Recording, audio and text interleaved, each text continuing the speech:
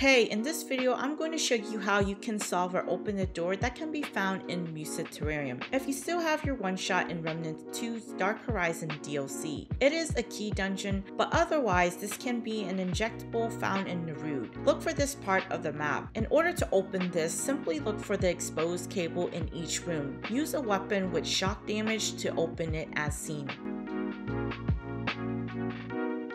If you found this video helpful, be sure to drop a like, comment, and subscribe to the channel if you haven't already. As always, thanks for watching.